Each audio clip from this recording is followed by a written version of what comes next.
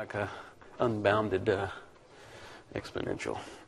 So hopefully I'm ahead of the game here. Okay, folks, so today's the last lecture. Hope you all are happy. I know we still got 1 week of getting work done, but you don't have to stare at me anymore, unless you watch the videos, of course, which have all been recorded. The videos to look back, great. I'm gonna get them all posted to YouTube too afterwards, and we'll see if anybody else watches them too. I've got a few YouTube. Actually, my tutorials on this dynamic stuff that I've given at SciPy have about 12,000 views, so those are doing pretty decent. So maybe some people will care about it too. Well, we lucked up on that because we had some students from Lawrence Livermore that take it as distant learning. Okay, so yeah, today's the last day. What I want to do is go through, talk about the linearization some more so that you can get an idea of that. If you are interested in controls, it's an extremely valuable thing to be able to linearize these systems. And there's also other valuable aspects that aren't just tied to controls. For example, the optimizations that we did, if you do any gradient-based optimizations, you have to essentially linearize the system about any given operating point to determine the gradients and and such for your optimization algorithm. So it all wraps into that too. We'll do that, and then I'll spend a little time on talking about rigid body attitude and more than simple rotations, and try to give you a little bit of intro to that. I doubt we will be able to get into it super in depth. And then also I want to take some time at the end of the class to do the course evaluations. Okay, if you haven't filled those all out, we'll take a little bit of time. And any questions about clarifications in the exam or anything? And one other note too, I'm going to post some office hours for both of my classes before all the final assignments are due tomorrow. For next week. So you guys are due Thursday, right? Tuesday and Thursday. So I'll post. I'll have something on Monday, and I'll send that out to you all. Okay. No, because I haven't done that. How about one of you take care of that for me and go ask Jacob Kitata to borrow, whoever needs that, go ask Jacob Kitata to borrow one. Okay, because I got too many things, and I'll guarantee I'll forget it. All right, you got it. You gonna do it, Chris? Yeah. Is that what I'm saying? Okay. Any other questions? Clarification on the exam? There was a question. Maybe I haven't answered it yet. There are 2 independently rolling wheels in the problem. Right, those will be 2 rigid bodies, and then there will be a rigid body for the trailer frame. 3 rigid bodies. Okay, that's it. And I think, didn't you ask that question to me via email? Does that answer your question? Does that answer?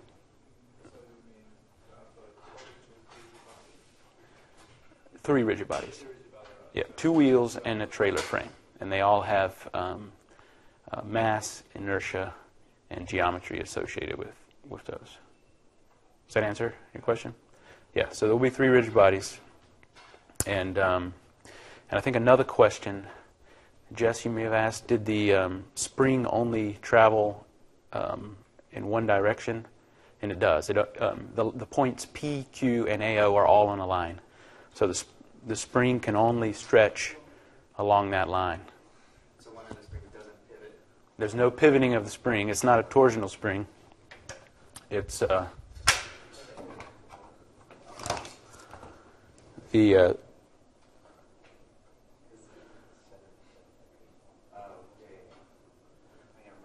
AO, Q, right, and P. All 3 of those are on a line. Okay, so there is no flexibility there. And then I think the other clarification too, that this velocity though can be pointed in any direction. And that's going to be made up of 2 components, a Vx of t in the nx plus a vy of t in the ny. So there's no z component. Okay, so basically this trailer, is being just pulled around. It can't bob up and down like that would be more realistic, I guess. But we're just pulling the trailer around on a surface, and so that's the only component. So I think those are a couple of other clarifications there. So what would the spring represent? Just flexibility in the hitch, that ball joint? Yeah, or the whole steel structure of the frame. You could imagine that from the wheels, essentially to the hitch, there's some flexibility that could happen, and that lumps it all into this sort of lumped parameter. Yeah, you could think of it as just the hitch ball bending or something, or the hitch. Say that again. He just moves to and from Q. Yep. So you will have some coordinate that tells you that distance, and it only is along that line. The PQ and AO all lie on one line. All right. So, did anybody take? Did you take 134, Chris? Vehicle stability with Dr. Carnap? No. It wasn't aero related, so. Got it.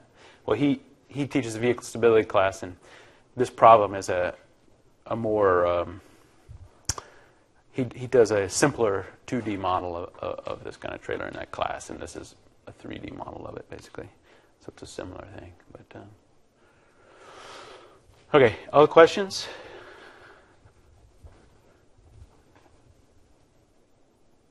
All righty.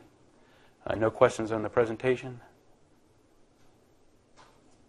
Are you going to post information on animation? Yes. So today, after today, I'm done with both of my classes teaching the lectures. So I'll get all the stuff tidied up as fast as I can and try to put up whatever those missing pieces are. So one of the missing notebooks has the visualization we did in class, and another missing notebook,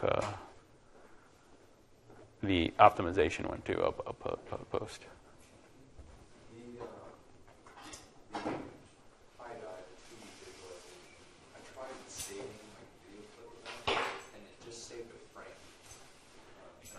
Are you talking about the Matplotlib animations, the 2D ones? Yeah, you can export it to a video, like a MP4 or something. If I think there's a thing that's like two. I forget the commands, but yeah, you can save that as a video. Oh yeah, yeah. That little save button only saves whatever frame you see at that moment. If you want to save the video as a MP4 or something like that, you have to, there's that func animation thing. If you call that and name whatever it outputs, some variable, then you can do dot save maybe to video. There's some. You look in the documentation of animations for Matplotlib.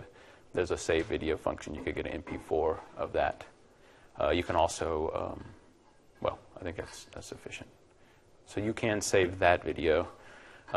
The PyDI 3D ones, though, do not have a save button in any form. The only way to do that at the moment is to use a screen capture, and that's a to-do. And speaking of that, I'll say this now too. If you like this stuff, we have sort of a development team that works on developing this software as part of SymPy in particular, all the symbolic stuff, and then PyDI too. SymPy, I think we just topped over something like 600 contributors over the last 10 years.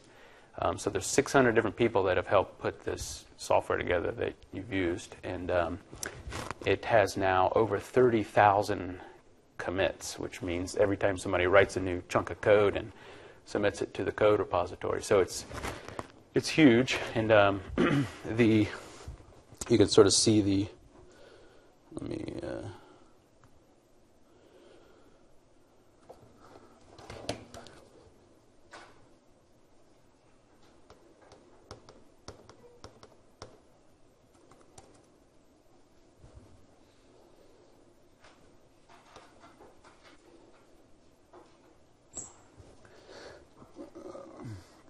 This is the where the GitHub page where we manage it. If I click this,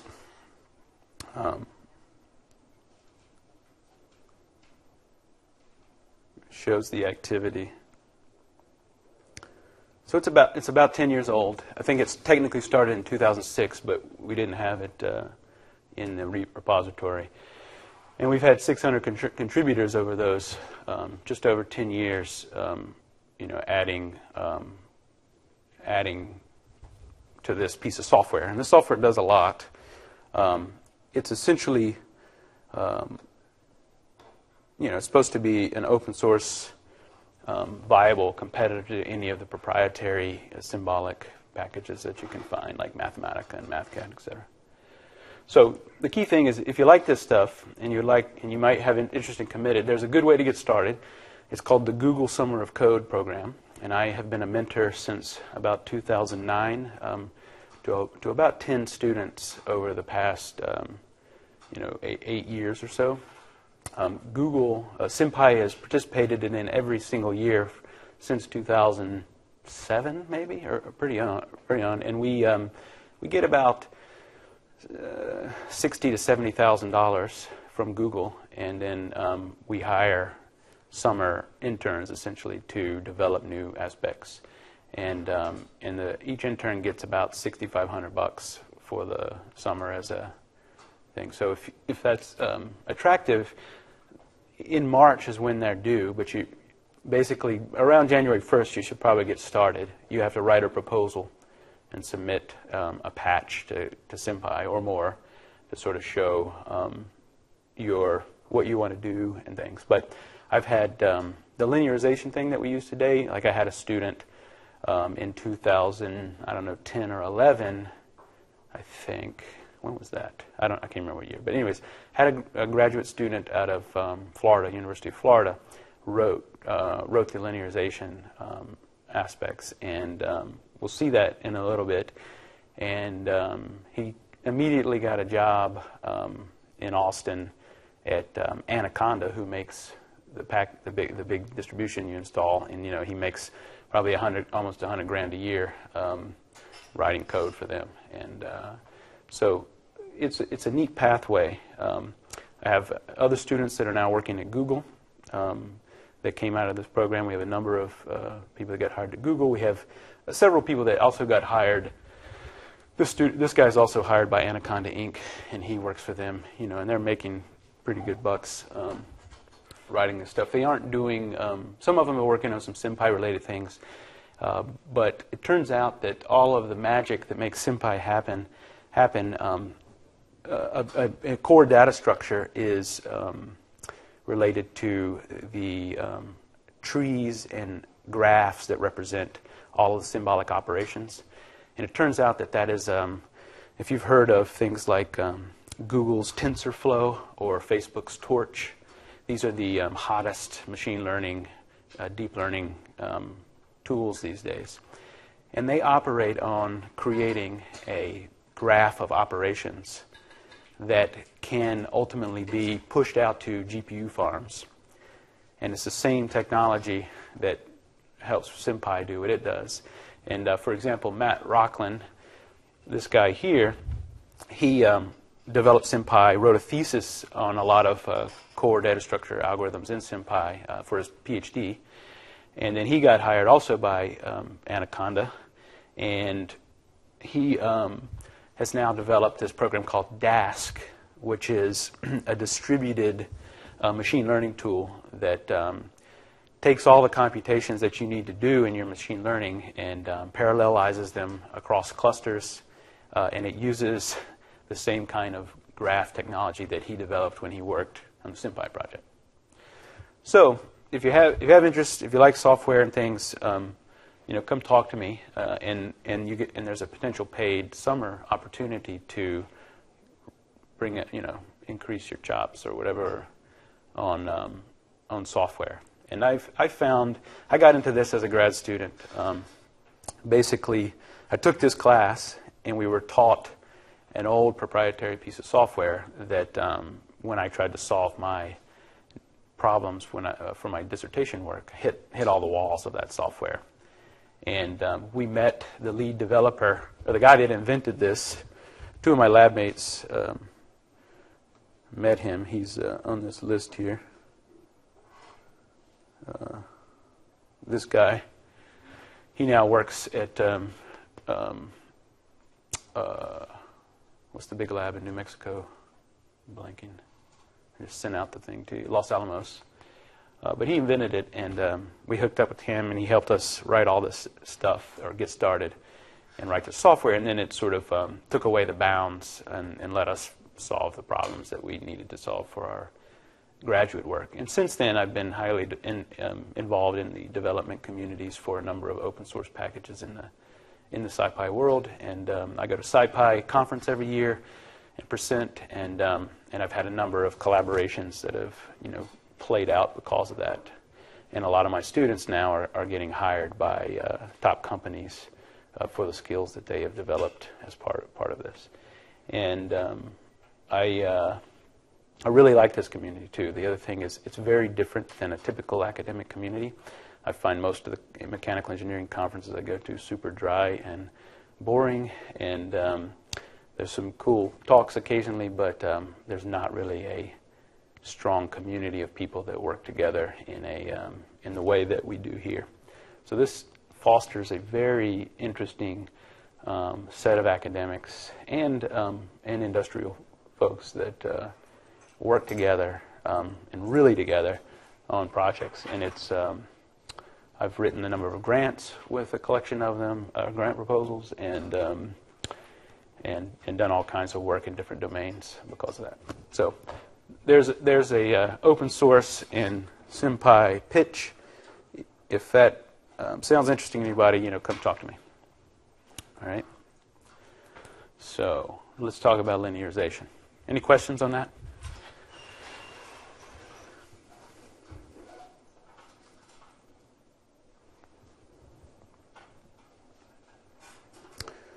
So when we left last time, we talked about I was introducing or reminding you of what a Taylor series expansion is.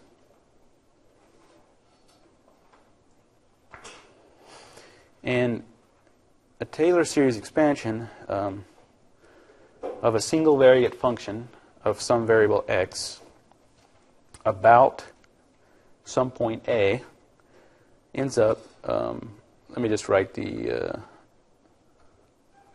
this form more succinctly.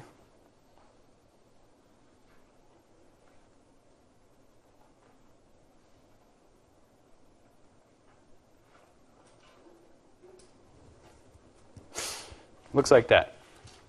So I can take a bunch of nth derivatives, evaluate those derivatives at the point A of interest, divide by n factorial here, and then multiply by these power terms, x minus a to the power n. And if I make an infinite number of that sum, I can construct any function that any mathematical function there that I can take a continuous derivative of. So this, we don't need the whole thing, though.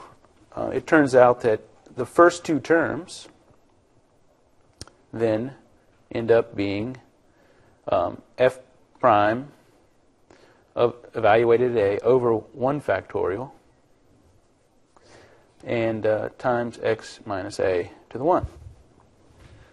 So these are the first two terms, and these are linear. These are do not have powers higher than 1 of x. So this is the linear version of f of x about point A. Okay? And in our case, I alluded to that A is going to be tied to the equilibrium point that we want to linearize our system about. So that's a single variate function. There's a corollary. I'll write out the first terms of the multivariate function. Right? We have our equations of motion are not functions of a single variable. They're functions of a lot of variables in general. If I think of a function fx, fy, fz, then the first linear terms of that will look like this.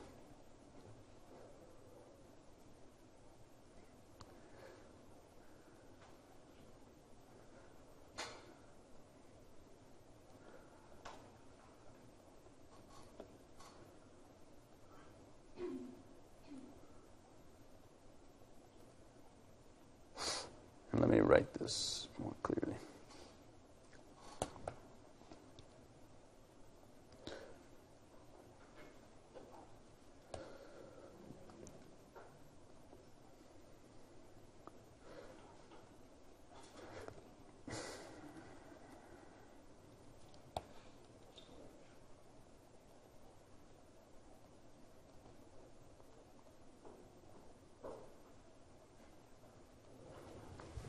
Okay, so this is what the first terms of a function of three variables looks like.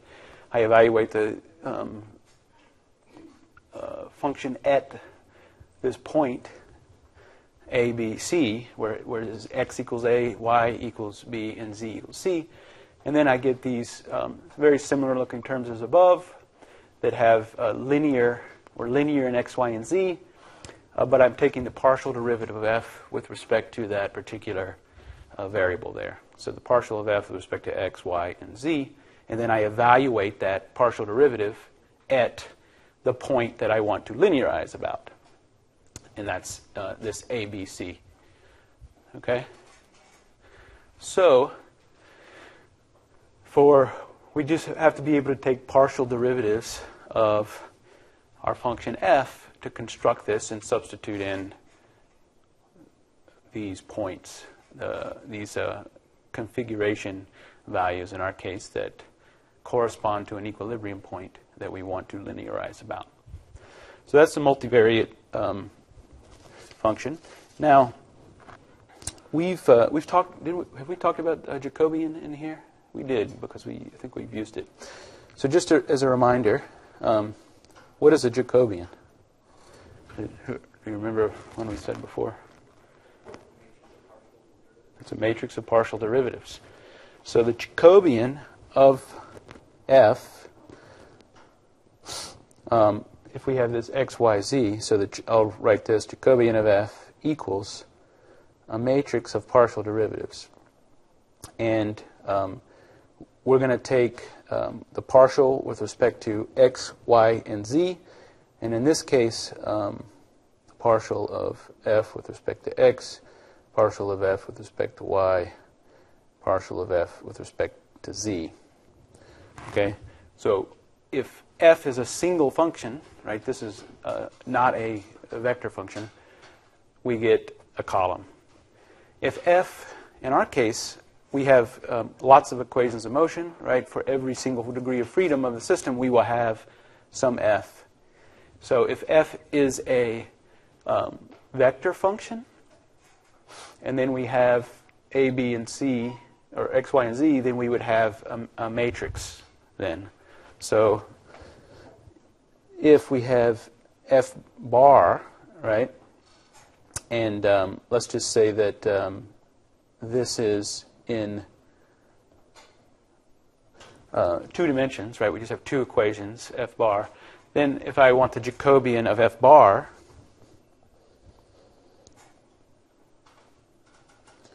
then I'm going to get a 2 by 3. So I'll have the same thing, f1 partial of x, f2 partial of y, or sorry, f1 partial of f1 with respect to z, and a partial of f2x, y,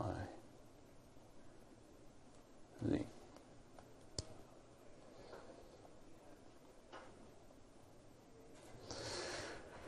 Okay, and then there's a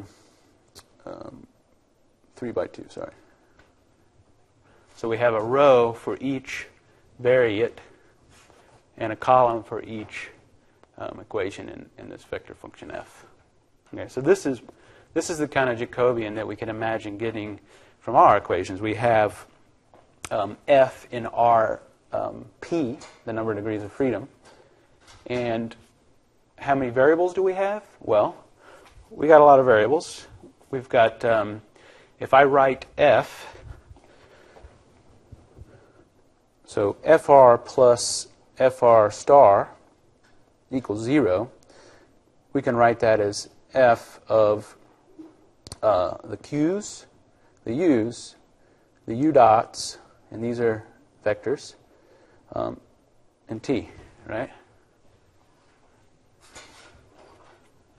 So these is equivalent to that up there, and there's n of these, there's p of these, p of these. So we've got that many variables, n plus 2 times p. And then if time is explicit too, that's one more variable that we would have to take care of there. So if we now have this in mind, it turns out that we can write the Taylor series in vector form. So, for example, if I have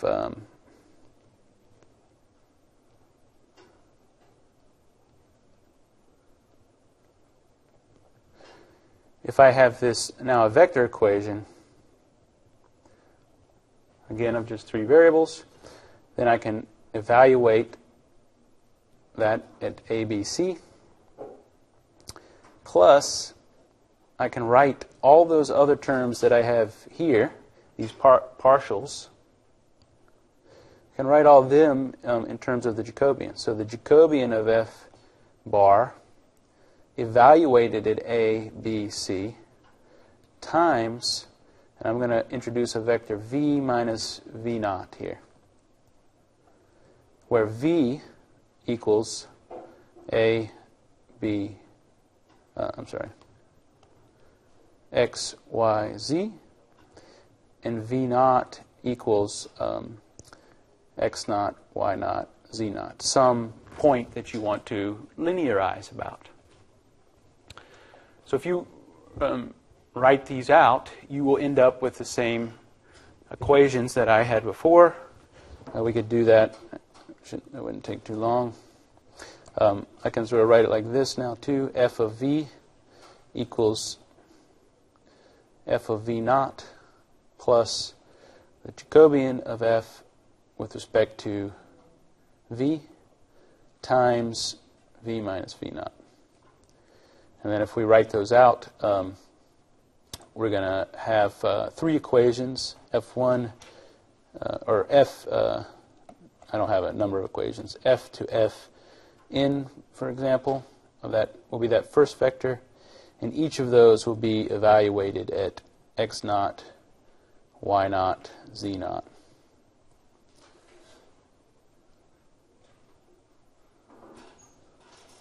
Plus, we've got this Jacobian now, and it's going to be 3 by, in our case we have 3 variables, it's going to be n by 3. So we'll have the partial of f1 with respect to x naught, and this will be the partial of fn with respect to x naught, and partial of f1 with respect to y naught, partial of f1 with respect to z naught.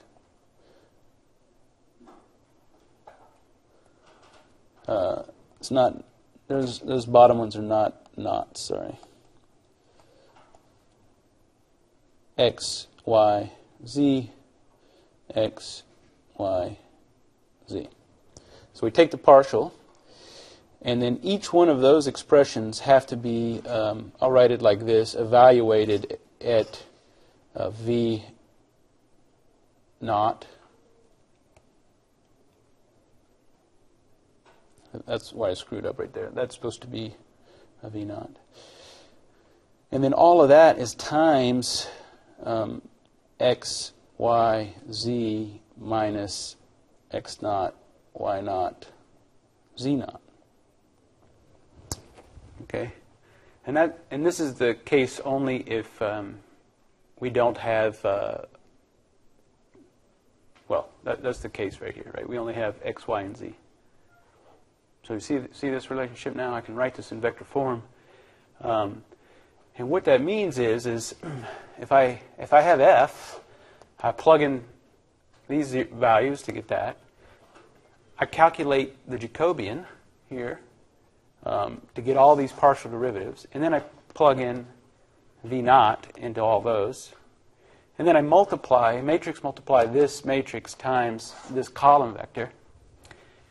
And that would be a linear vector equation there of all of the variables. So for the dynamics that we have, once again we have FR plus FR star equals 0, where R equals 1 to P. Okay, for a general system. Number of degrees of freedom. If it's holonomic, P equals N, and if it's not, P is less than N. So if you recall, this is some vector function, as I just wrote before, of the Q's, the U's, the U dots, and T. So let's say that for now, just to be simple, that there is no explicit function of T there, but we just have the U's, the U dots, and the Q's. I can then form a vector V that is U stacked on top of U stacked on top of U dot. Okay? So just stack these. And then this is going to be N plus 2P by 1 in sides, right?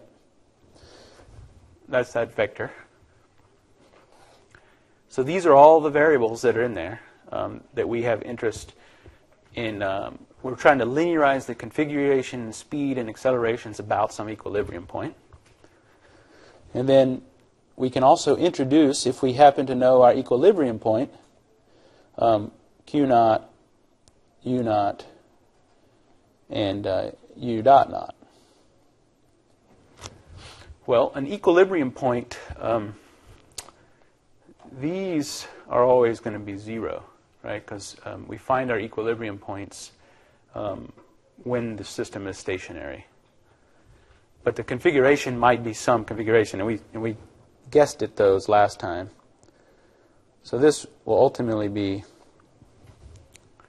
will look like that always, right? We'll just have some configuration values that represent the equilibrium, and then the equilibrium is when there is no motion, so those will be both 0 in our case. And then the last thing we need to do is we have to calculate that Jacobian, right?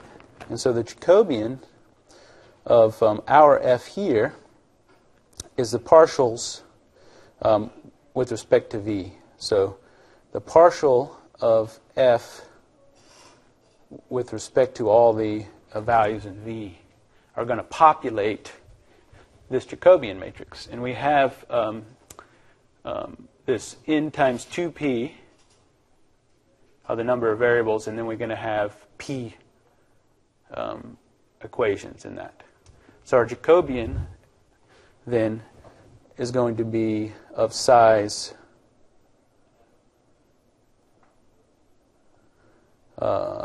it'll have p rows by n plus 2p columns, right?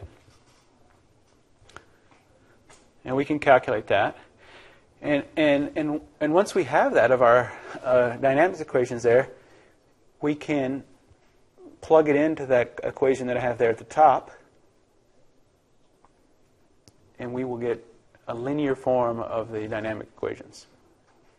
That we will not see any q squares, u squares, when we'll see no signs of q's or anything like that. That'll all be gone from this process. So this is a systematic way to do that. And if you have an explicit t, you'll have t in here, and then you need the partial of f with respect to t as an additional. And I guess there's really no reason not to write that. I just didn't write it before, but I'll leave it what I got so I don't screw it up. But it's trivial to if you have t in there too. But this gives you the idea. Okay. Questions on that?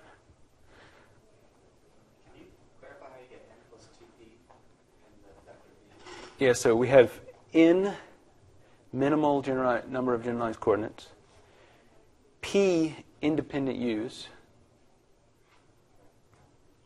and p independent u dots. Right. So if I have my equations of motion in its sort of minimal form that only are in terms of the independent u's and the independent generalized coordinates, then that's where we would get that. This would be, in a holonomic system, this is n plus 2n, 3n. Right? So 3n. Okay? Now, this procedure works as stated, unless one thing, and that is if you have, it's not always possible. So I would have given you an exam earlier, but Thursday I picked a problem for the exam, started doing it, and it was a slider mechanism. And we talked about a long time ago now the crank slider or a 4-bar linkages and some of these things. Those have non-trivial holonomic constraints for their configuration. Right? So if I have a crank slider, for example,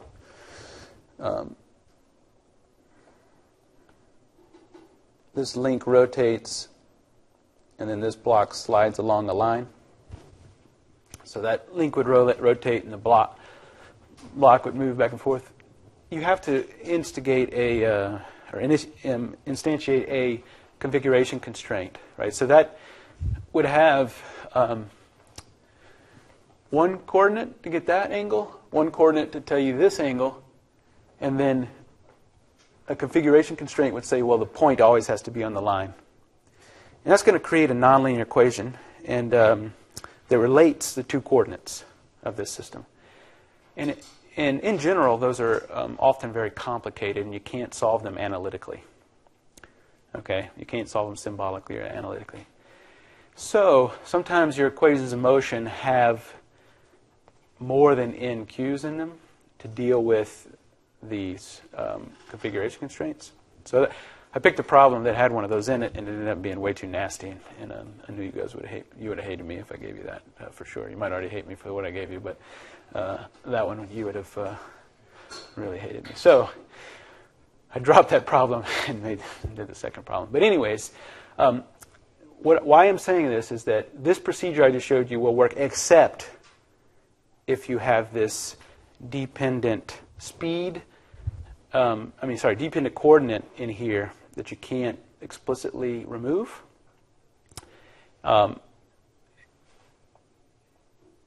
And you got to make sure that you apply the chain rule properly when you do these derivatives, and there's some more details there.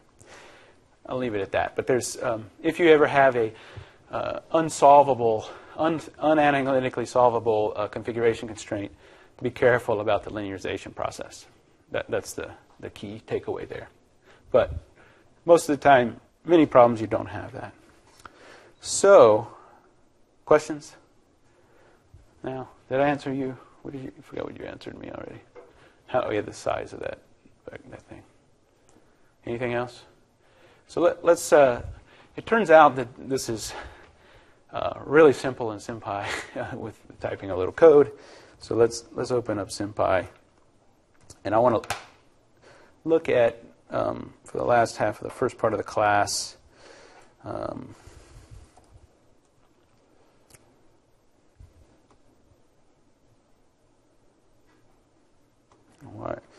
Why that something saves.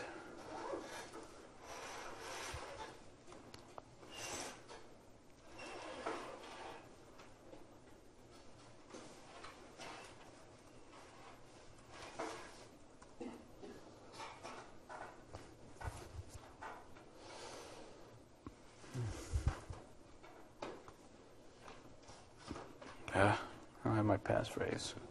I'm going to switch computers.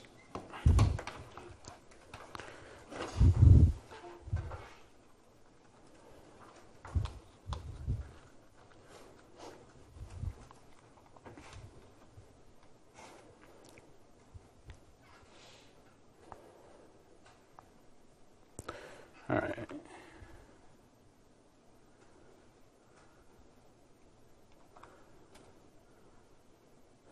So what I want to do is on lecture, which one do I want to copy? I want to get the equations of the funky pendulum that we did. I think that's 1701. Let's double check. Yeah, 3 coordinates, holonomic system.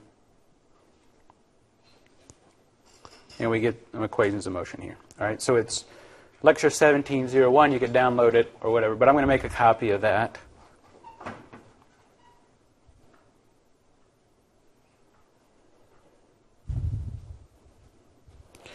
And if you recall, right, this system is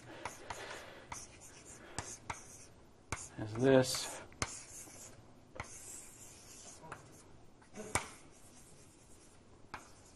Okay, and we had Q1 and U1 are the same.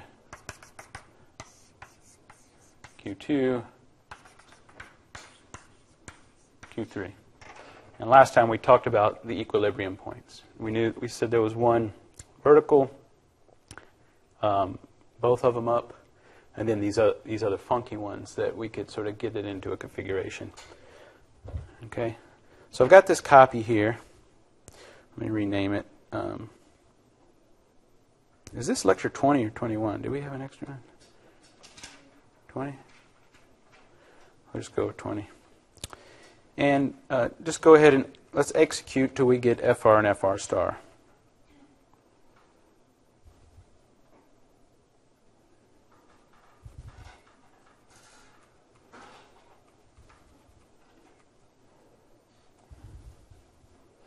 And then I'm going to delete the rest of this.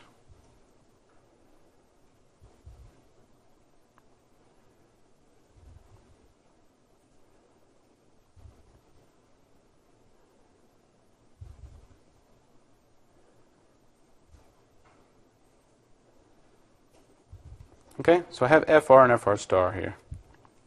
Let's make a function, F, that's just FR plus FR star.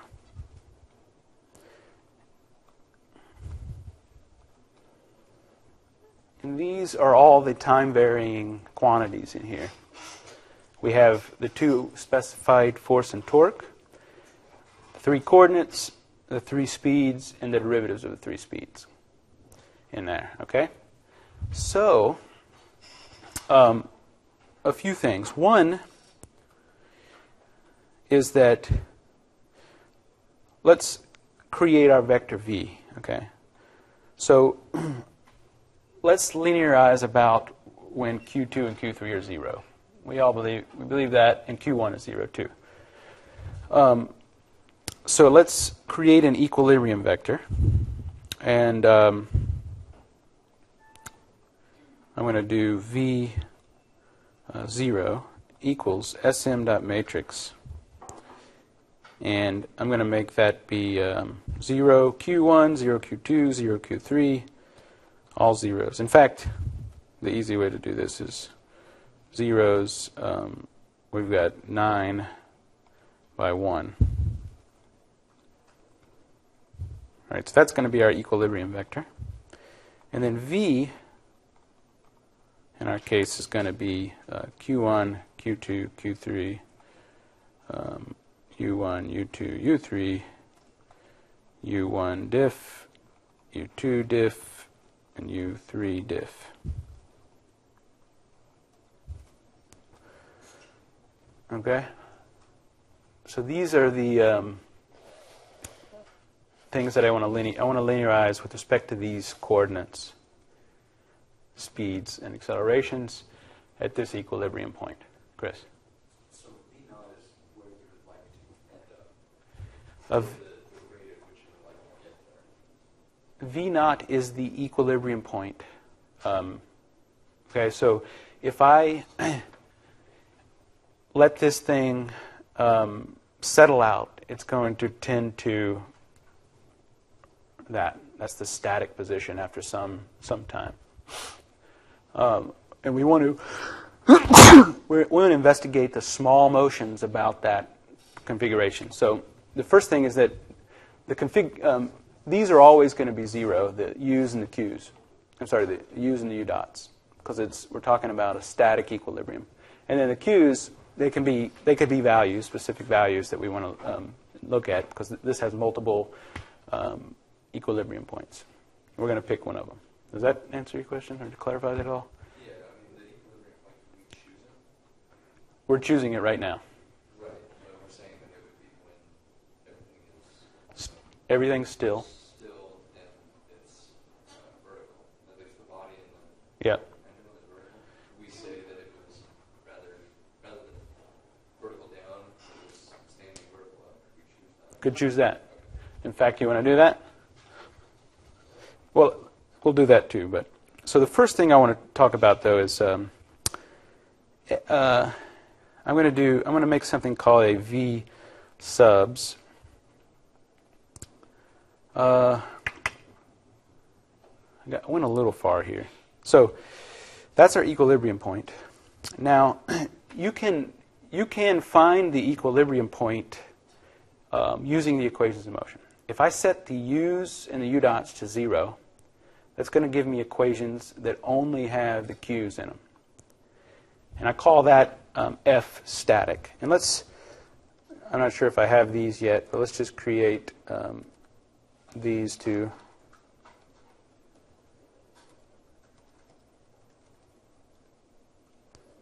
I may have done this a little out of order, but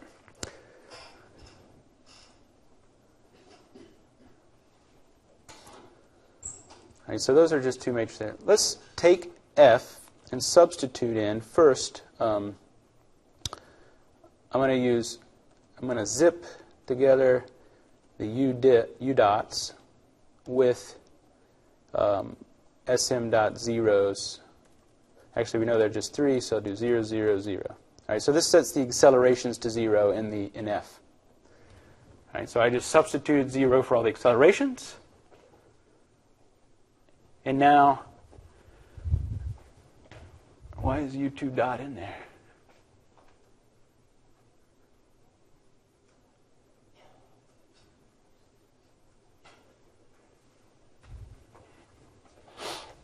Maybe this is supposed to, does this have to be dict around this? Dict? Okay. Here, that's a way to make a dictionary that maps U1 to 0, U2 to 0, U3 to 0. In fact, I don't know why I need to do that. It's not very explicit, but let's just be more explicit there.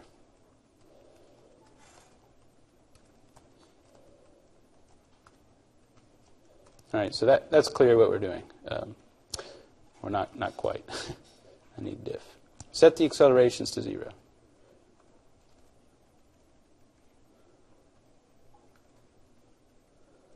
All right. Well, we still have velocities. For the static equations, we set those to 0 too. So I'm going to do those after that in a separate subs to make sure that order of operation works here.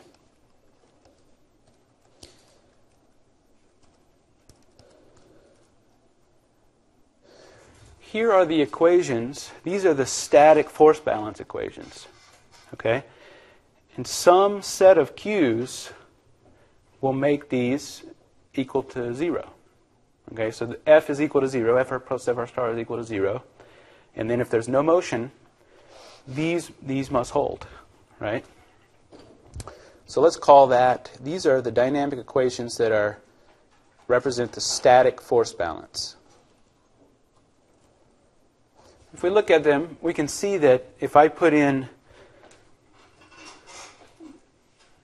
0 for all the Q's, all I'm going to be left with is F and T. Now, F and T, should also be 0, right? We're not applying any forces in the static case. F is 0, T is 0. Add that there too.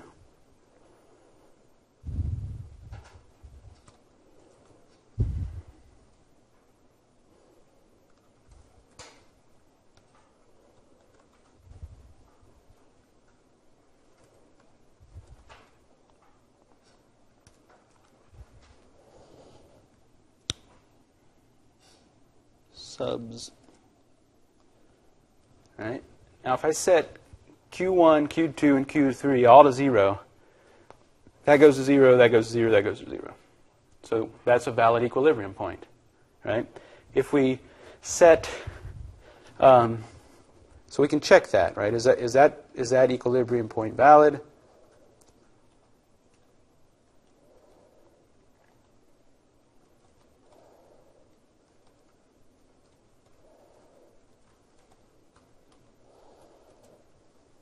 It is. Now, we also said that if Q2 is pi, that should also be valid. So let's check that. Also a valid equilibrium point. Okay. Now, I don't know exactly what angles the other ones would be, but we were saying that if we rotate this thing around such this spring is stretched out. The spring is stretched out here, and then we have Q2 flipped around, and then Q1 will be something. That we could also get it into an equilibrium point. Well, that one is not as trivial to solve. We could probably work it out here. You could imagine if I called SymPy solve these set of equations for Q1, Q2, and Q3. We have 3 equations and 3 unknowns. It should be able to tell me what every value of Q1 and Q2, every combination of Q1, Q2, and Q3 that are valid equilibrium points. Turns out that this one is a nasty enough trig function that SymPy solve doesn't solve it. You can solve it if you do a lot of manual manipulation, but I'm not going to do that because it took a long time, and I still wasn't sure I quite got it right. But often these are easier to solve numerically. So if I use a root finding method, like a Newton-Raphson or something, with these expressions, I could find all the roots given different guesses numerically.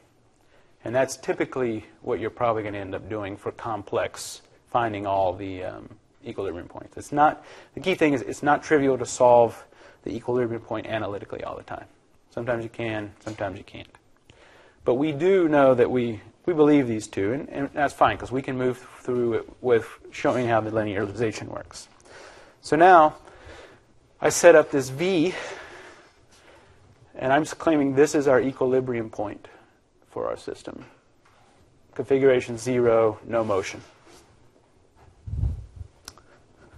So if we follow out what I had, let's make a V subs equals dic zip V and V naught. And that just gives us our dictionary that lets us substitute in all the zeros for everything. Okay?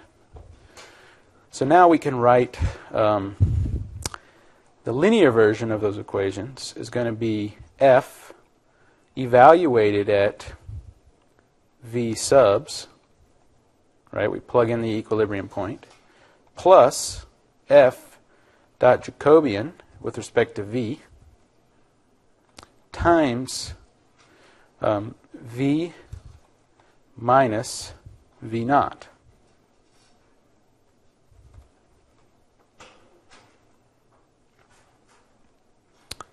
And let's do I think this will simplify in a reasonable amount of time so that we can have a look at that. So that was the equation I gave you before, right? Very nice, simple translation to the SymPy code. I take FR plus FR star, substitute in the equilibrium point, calculate its Jacobian. That gets all the partial derivatives. Multiply it by V minus V naught. And whether my trig sim's going to work or not. There we go. So these are the three linear equations in all of our variables. So if I look around and, did I screw up? Why are there signs in here? What do we do wrong? Oh, what do I do wrong here? I wonder why. It's not supposed to be that long. I did do something incorrect. Oh, anybody see what I forgot to do? I did the differentiate. That's the Jacobian. I got to evaluate it. We left all these things in, right? So if I do, I got to add a subs, v subs here. All right. So you evaluate at the equilibrium point. You evaluate the Jacobian at the equilibrium point. Then you multiply, and then we'll get what we want. All right. Much better, much quicker. So now we can look at these equations and notice that any of our configuration speeds or accelerations have just linear coefficients, right? Linear coefficient, linear coefficient, linear coefficient, linear coefficient. It's all there. So we have these three equations are now linear in every variable that I listed here. Okay, so that's like a systematic way of doing that linearization. And then you can put,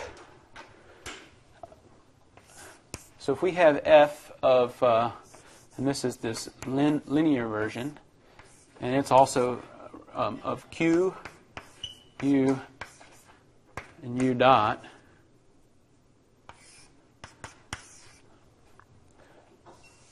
you can write, since this is now linear, you can write it in this form.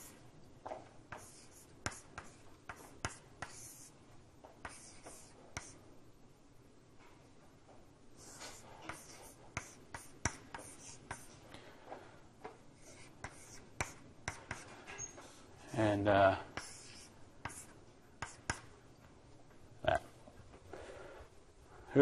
Who's seen this form before? Nobody? So this is often called the canonical form for linear equations, linear second-order differential equations.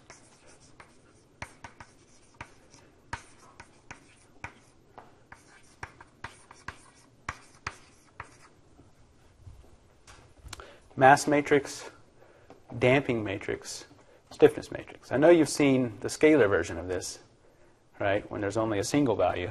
But here, since we had three equations, ours is going to be, this is going to be a 3 by 3, a 3 by 3, 3 by 3, and each of these are 3 by 1. And then this is all the remaining terms that aren't functions of our coordinates, speeds, or accelerations that are the often called the forcing. So stiffness matrix, damping matrix, mass matrix, right? And then this forcing. Forcing, it's just a vector 3 by 1. So with SymPy, how could we get a hold of these matrices from our expression there? Our vector expression. Any guess on that?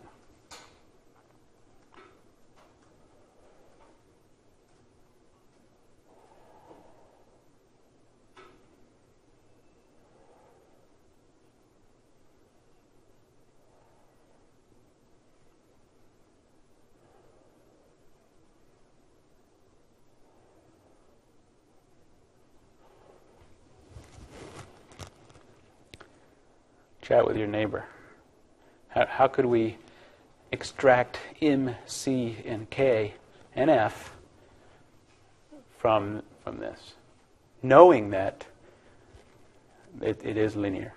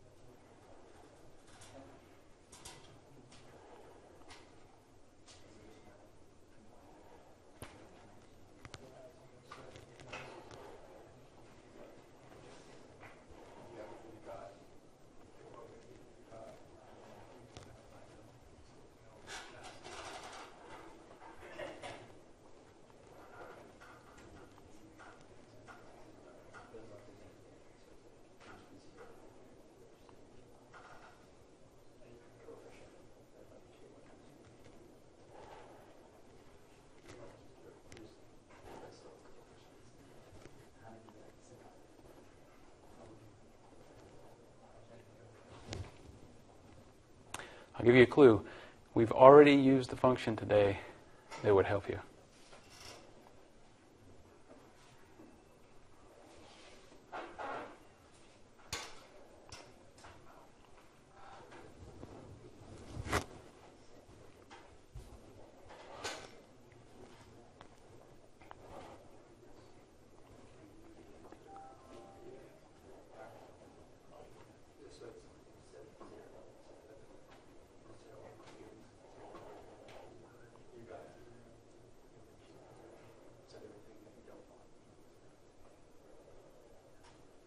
Anybody got an idea?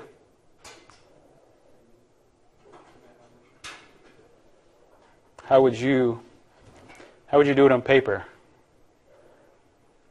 Combine like terms. What are like terms? So anything with a U dot in front of it, put into one matrix. Put anything with a U in front of it, a separate matrix, and Q in another matrix. Yeah, so if we maybe start with Q's, this equation has a Q1, no other Q's in it.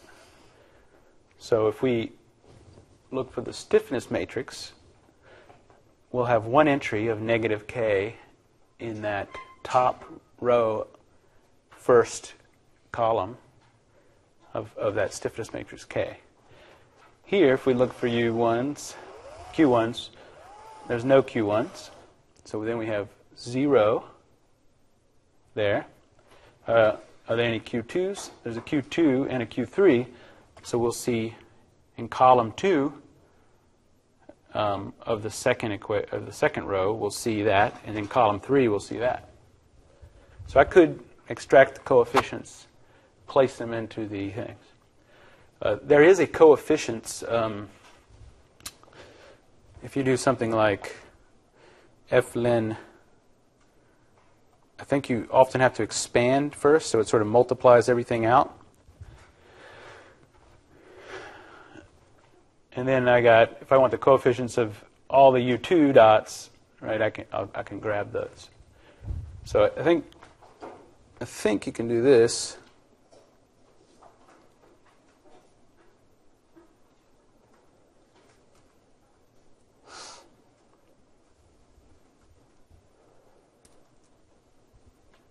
Or maybe I'm wrong.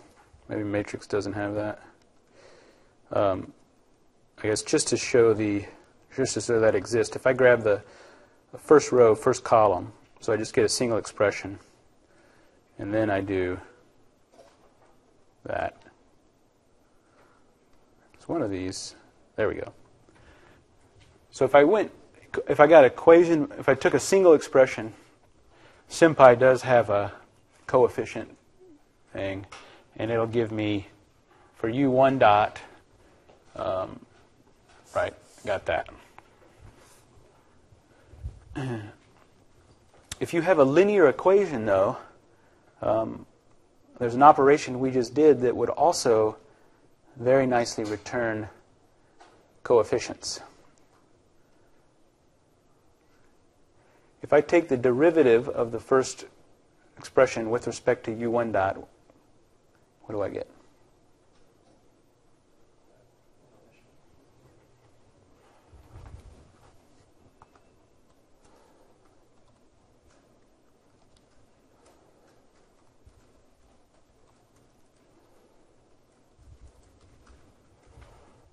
right? If I have a linear equation's linear in U1 dot, and I take the derivative of it, I'm always going to get this constant coefficient. Bam. So now, how do I do this in one command to get M Jacobian? Flin dot Jacobian U diff, right? Where U is a column matrix. That is M.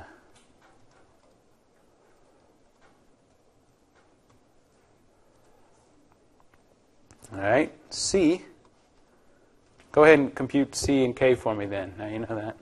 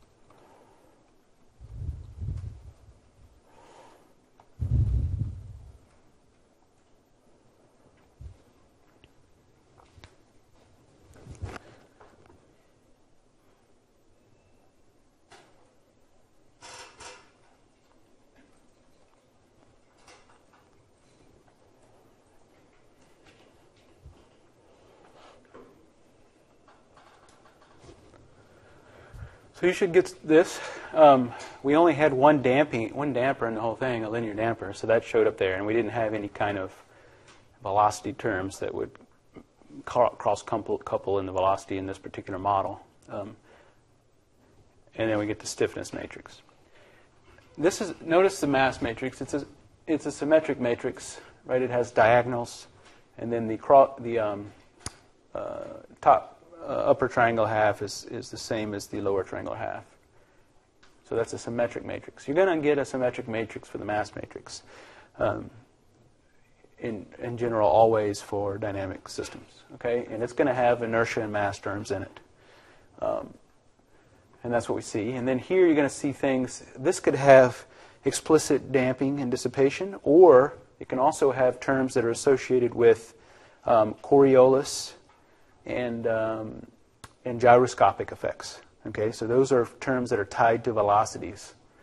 And then terms that are tied to the Q's, they're going to be stiffnesses of springs and gravity-related terms that associate with coordinates. So here we have linear equations, and then F. How do we get F?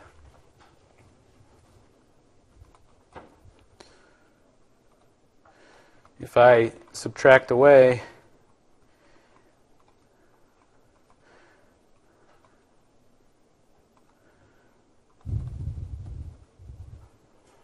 all those things we just computed, F are these terms that aren't associated with the coordinates, right? The forcing terms. So here I've put this in the canonical linear form. Let's take a 5-minute break. Come back at 11:15. Okay? And then you can think about that. But this is a very useful form if you want to study the linear dynamics. You can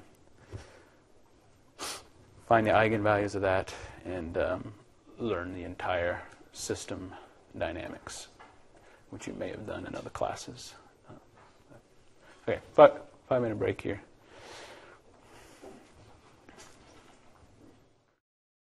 How many people have heard of state space form? Everybody seen that yet?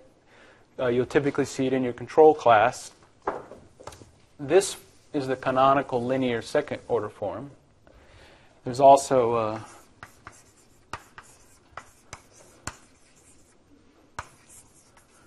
if I introduce x in our case and make it q over u, then I can write x dot equals some matrix A times x plus bu, and that also introducing u In our case, F and T are the only two inputs there. This is called state space form, and same equations written in a different form. In our case, this is going to be a 6 by 6, 6 by 1, 6 by 1, 2 by 1, 6 by 2.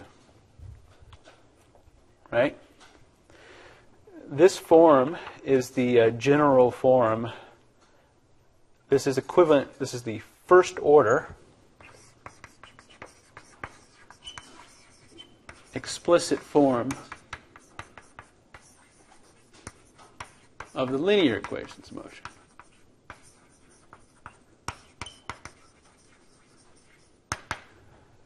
Right?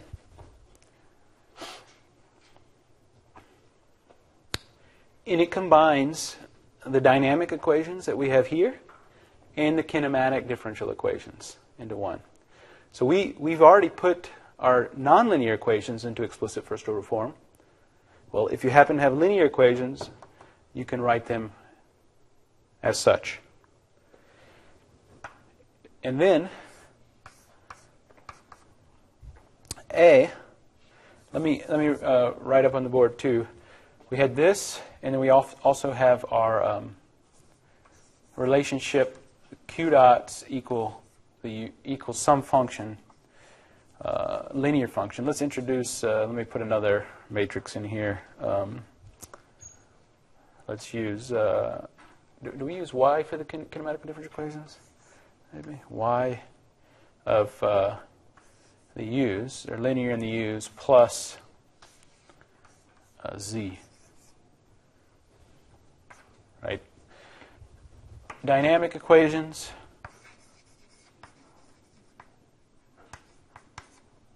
And the kinematical differential equations. And here this would be 3 by 1, 3 by 1, 3 by 3, 3 by 1. We can put these in this form if A equals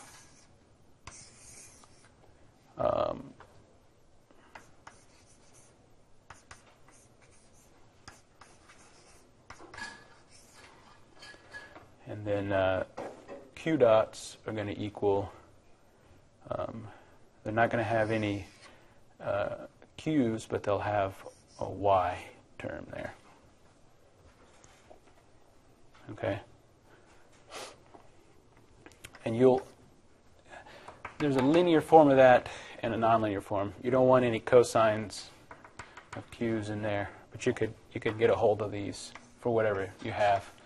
For the simple case where the u's equal to q dots, this is just the identity matrix. Okay? This is 3 by 3, 3 by 3, 3 by 3. And then B is going to be negative m inverse on the bottom for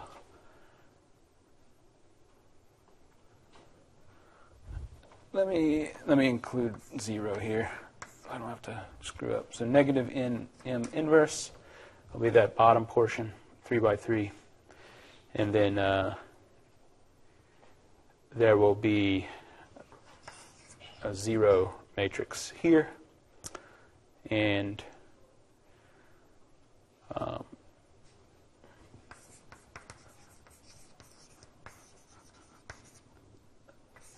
I'm getting beyond what I wrote out, but simple case is that relationship, right? The q dots equal the u's. Let's just write that case here. So that'll be I, 3 by 3. Because I don't want to, I'd have to add an extra term to deal with the z. Let's just leave it like this. Okay? In our case, that's what we had. We had the q dots equal the u's in this particular example. So I can form A and B. This combines the kinematic differential equations and the dynamic differential equations to get the explicit first order linear form. So we could do this by A equals SM dot zeros let's just do sm.zeros 3 by 3 dot, I think it's, let's see if this works, row join sm.I 3. Okay, that's the top two rows. And then column join, I think we would do negative m. We could do negative m dot lu solve k and dot row join negative m dot lu solve c.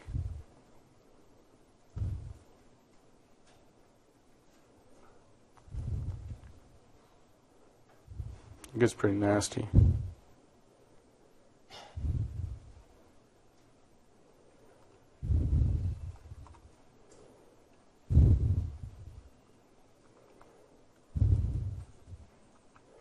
Let's see if it's won't take too long. Maybe this one will simplify.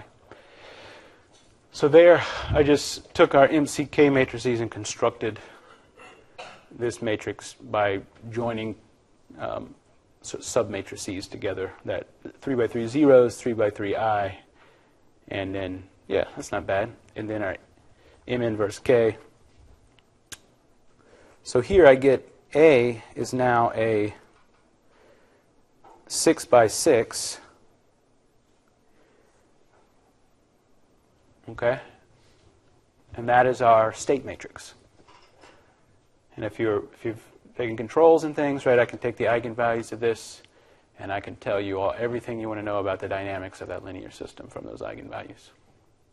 We're not going to get into that. You can take the controls class to think about that more.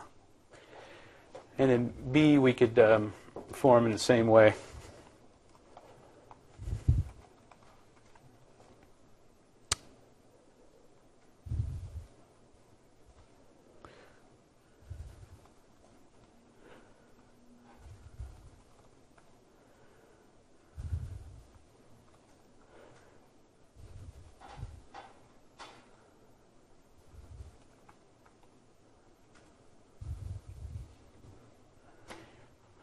And that gets you what you need to move forward in solving that, or whatever else you want to do with that. Okay, so this is, I gave the canonical form of the equations of motion here, and this state space form in first order, and that's how we get that. I think it's supposed to be column join. I always get confused.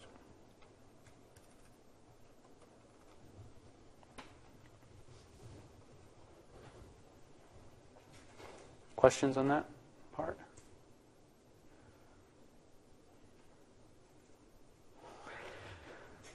Okay, one last bit here. Remember we have a cane object here. If I look, it has a linearized method on it. Linearize the equations of motion about a symbolic operating point. Okay?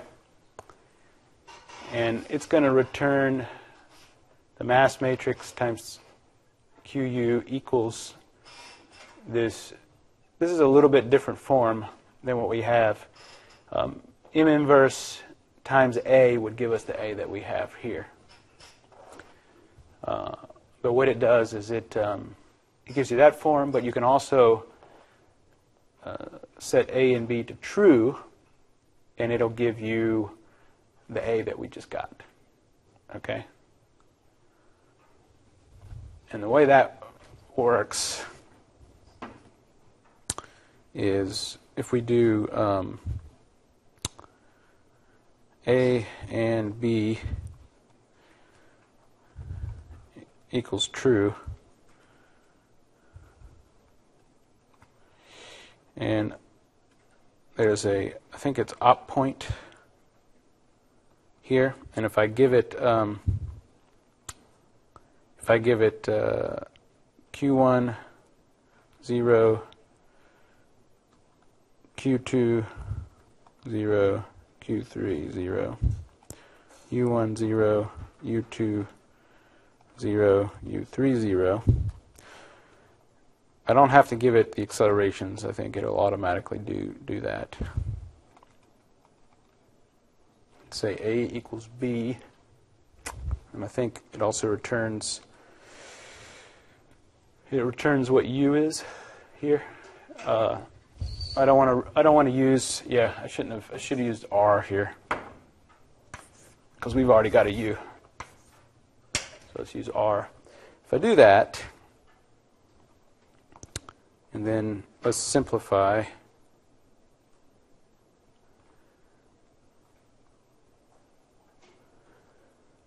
Should be the same thing we just got. Hopefully. And this linearized method on Kane, it properly deals with if you do have any dependent these configuration constraints that I mentioned earlier. It will deal with those properly and make sure all the derivatives are done. Okay, so I said there was this, the way I just showed you, there's this little detail when you have these configuration constraints. But I think we got the same thing. So Kane.linearize, give it the operating point, bam. And you, go ahead. Just a shortcut for what we just did, the whole. Yeah, it implements something similar to what we just did. It has a few details to catch other corner cases. The other thing that you can do is you don't even have to put values here. You could also put symbols as the I could say Q1 equals Q1 naught as a symbol, a symbolic operating point, arbitrary operating point, and it will calculate this. This will be a big messier set of equations with that in there, but you can do that too. And then what's nice about that is you can numerically figure out all the equilibrium points of any kind of complex system and sort of move forward numerically after this. But there's your linearization. Questions on all that? That's basically what I wanted to show you. That you can convert any of these equations of motion that you all discover into a linear form that represents the small motions about an operating point. Make sense? Cool? It's all like one head nod.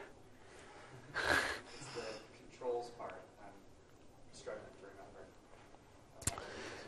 remember. Once you have your state space, how do you build a control program? Yeah, so the basic control thing is that if you have linear equations, you have this huge set of tools to make controllers. If you want to control a nonlinear system, which is what we have in general, the tools are much more limited and difficult to implement. But you put these things, it turns out that you can linearize models, build a controller for it, and they often are robust. And then you can do other fun little things, and you can make them robust, and they work even with nonlinear systems. Right? You put on a real robot that's not the linear thing. So it's a very valuable. You can do an insane amount with the linear form, and you get to have analytical understanding of a lot of aspects of that system.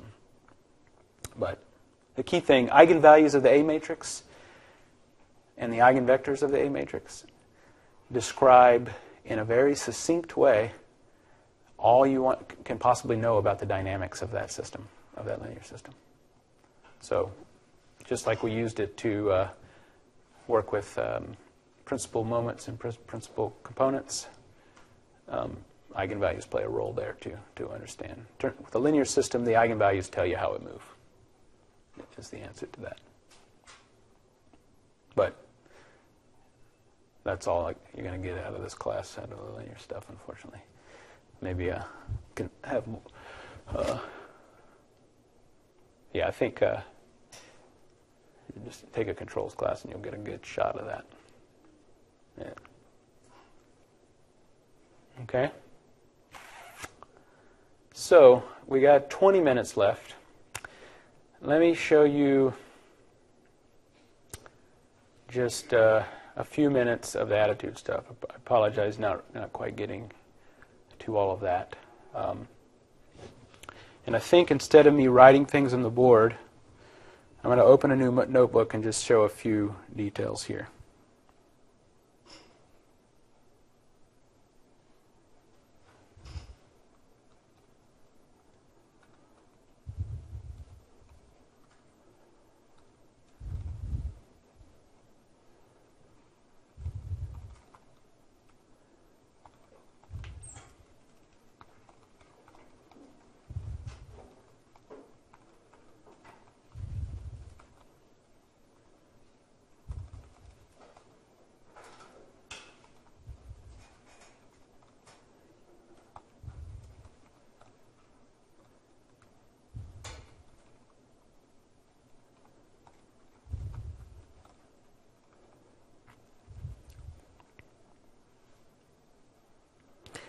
Okay.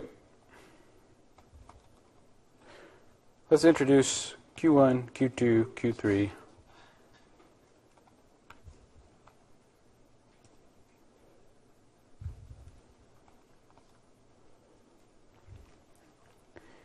And let's do some simple rotations.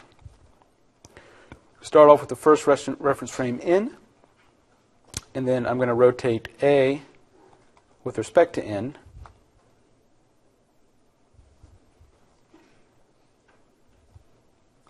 About an axis through angle Q1, and it's going to be the NX axis. Then I'm going to do B with respect to A.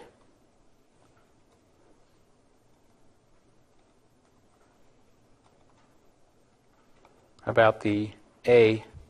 And then C with respect to B.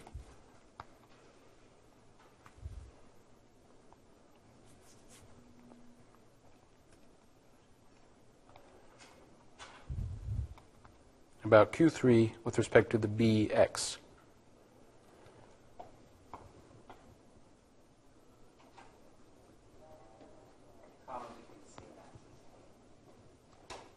Thank you.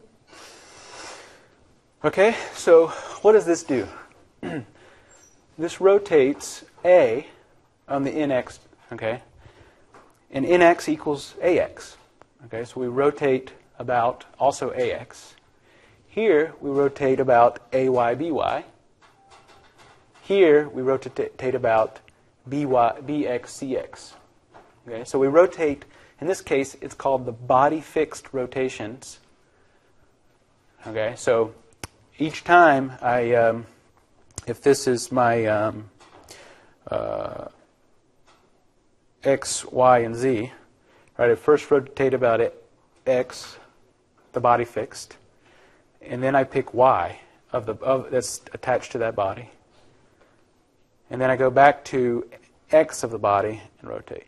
All right, so I'm always picking axes that are, at each of those intermediate rotations, the body-fixed rotation. Okay, so this is called body-fixed rotation, XYX through Q1, Q2, Q3. Then if I do C dot DCM in, that's the direction cosine matrix that relates these two through those three rotations. All right? So we manually did that. You can also do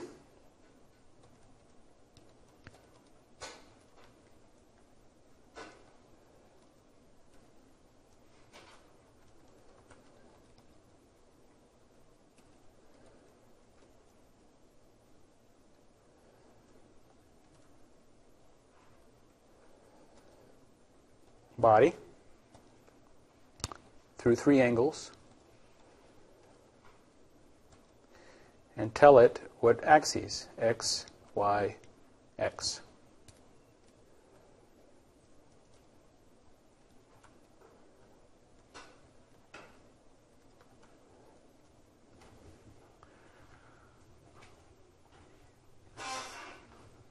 Same rotation matrix. Those three angles there can orient the reference frame to any arbitrary, or reference frame C to any arbitrary orientation relative to n. Okay? So if I had a vector in the C-frame, I can make that vector point in any direction I want with, at minimum, these three angles. Okay? The order matters, too. If I did x, x, x, could I rotate it in any arbitrary way? Always rotating about the x? You can't. Okay? So it's important that what order you do, and you can't necessarily repeat certain ones. There are 12 different combinations here on this body fixed. There's like z, y, z, y, z, z. Those are ones. Anytime where you have repeated values here, those are Euler angles, which you may have heard of. So Euler angles are a set of 6 rotations that are the combinations such that of x, y, and z such that you have either y, y, z, z, or x, x with x, y, or z in the middle. Those are Euler angles. There's another set of 6 body fixed rotations called Tate-Bryan or angles. And I was going to write all this for you, but I could just, you can look, no, that's not it. If you look at like Euler Wikipedia page, for example, you can get a more thorough explanation there. But there at the top, right, Euler angles, ZXZ, XYX, da-da-da-da, Tate-Bryan, da-da-da. 12 different combinations of 3 angles that you can rotate in those orders of body fixed axes, and you can orient one reference frame to another in any arbitrary orientation that you want. Okay, so Euler angles and Tate-Bryan angles are typically used. That first Tate-Bryan angle, x, y, z, for vehicles is roll, pitch, yaw. So if you think about a vehicle, the typical coordinate system is x is like the forward motion of the vehicle, z is down, and x into y is the side. So I can put any vehicle I want here, maybe an airplane, and I have a body fixed set of coordinates here. X is roll, z is yaw, and y is pitch. I could put a car there too. Okay? And these, so the Tate-Bryan angles x, y, z correspond to the standard definition that's typically used for vehicles. And you can use any of them. Now, why would I use different ones? There's a thing called gimbal lock. Okay? So these coordinates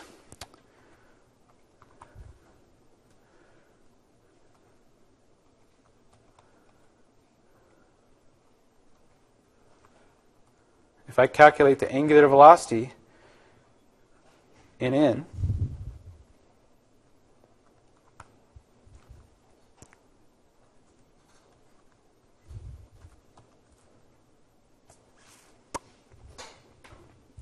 we get this. I'll show you one more quick thing. Sorry we didn't get to go into this much. If I say that u1 equals omega c, if I define my generalized speeds like so,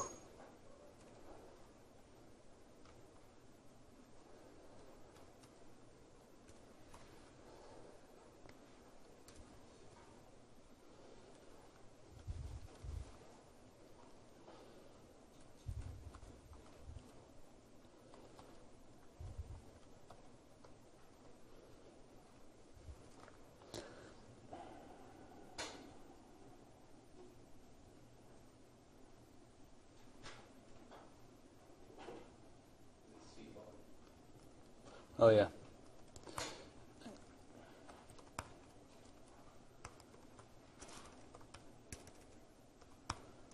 All right, I get to use, and then sm.solve u1, u2, and u3 for the q dots, q1 diff, q2 diff, q3 diff,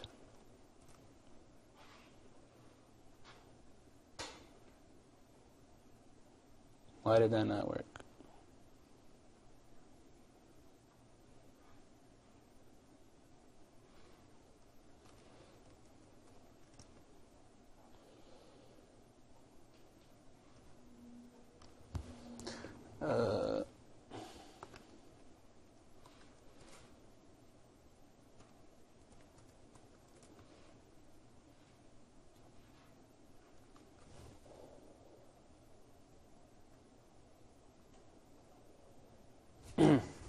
That's not supposed to give me 0. What am I doing wrong?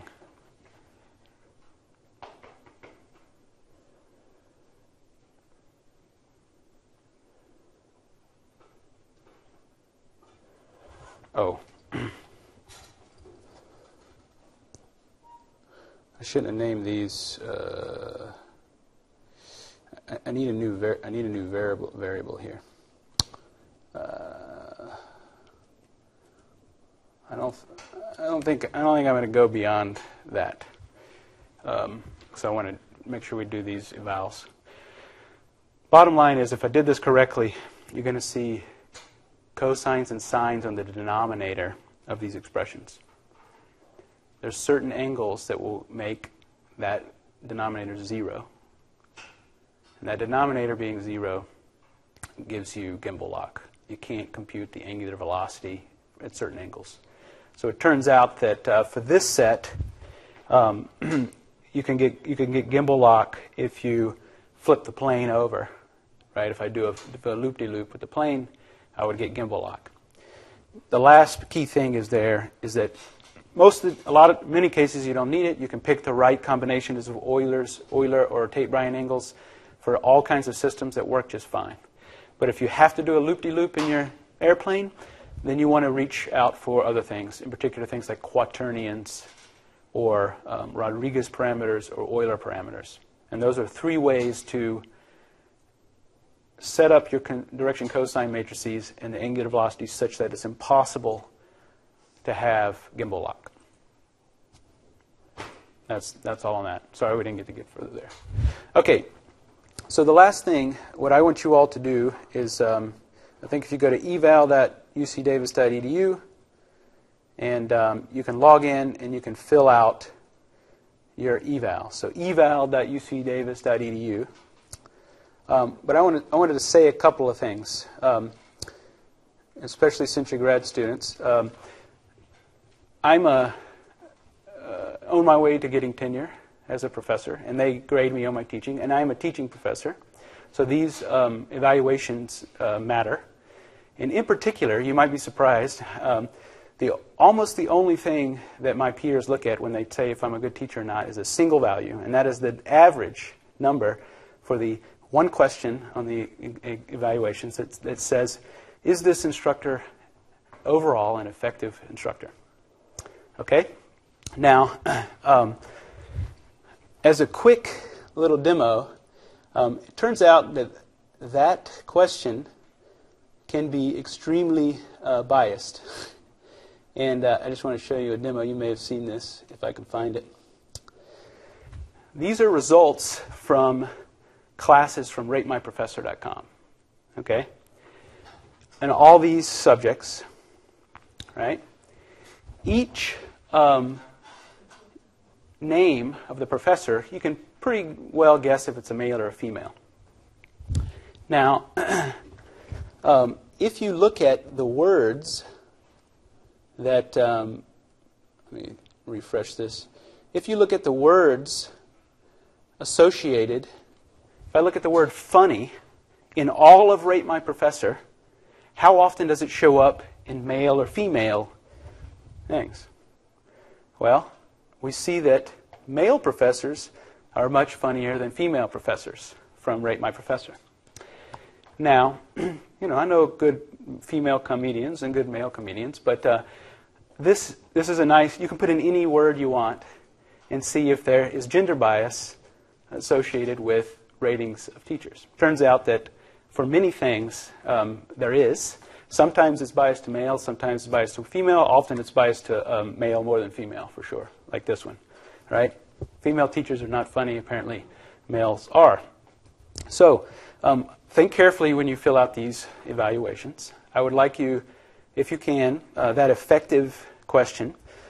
Think about the learning objectives on our on my website, and if you think you learned them, then maybe I'm an effective teacher, and try to state that. You may not like me, you may find my jokes bad, you may hate me, you may not like my homeworks, whatever. You can tell me that. The other thing is that nobody really reads any of the other except me. So I want to improve my class and I want to improve my teaching. So please give me feedback. And it's good, just like I've asked you before in the feedback that I tried to do in the middle of the class, a positive and a negative, right? I can do something with that, right? If you tell me, well, what's good that I'm doing, I can keep doing it. If you tell me what's bad that didn't help you learn, then I can adjust that. So I promise you that I will read what you say, think carefully about it. But I also want you to think, too, about the questions and answer them, to more what they're asking instead of, am I effective because I'm funny or not, right? So that's all. Take a few minutes, fill out that. I appreciate you all have had a fun time in the class. I really like the subject, and I hope that you have gained some appreciation. And I'll see you in office hours and things. I'll post another one, and I'm looking forward to seeing what you all do in your projects next week. Okay, and I'll say a final bye then. But thank you very much.